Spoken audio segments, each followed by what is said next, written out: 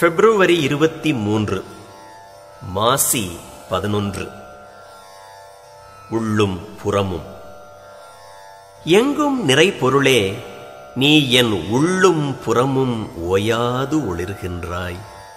என் உள்ளத்தினுள் உன்னை நான் உணர நீ அருள் புரிவாயாக. உள்ளம் ஒழுங்காயிருப்பவர்க்கு உலகெல்லாம் ஒழுங்குடையதாய் தென்படுகிறது.